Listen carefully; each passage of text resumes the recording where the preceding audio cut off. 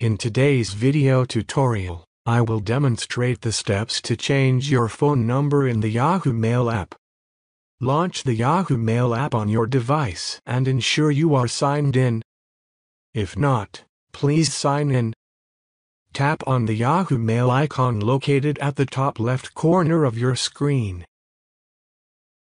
Select the Settings option. Choose Manage Accounts.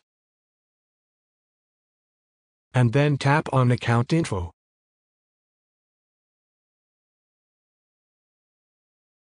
Select the Security option. You may be prompted to enter your Face ID. Please proceed accordingly. Scroll down and tap on the Add Phone Number option under the Recovery Phone Number tab.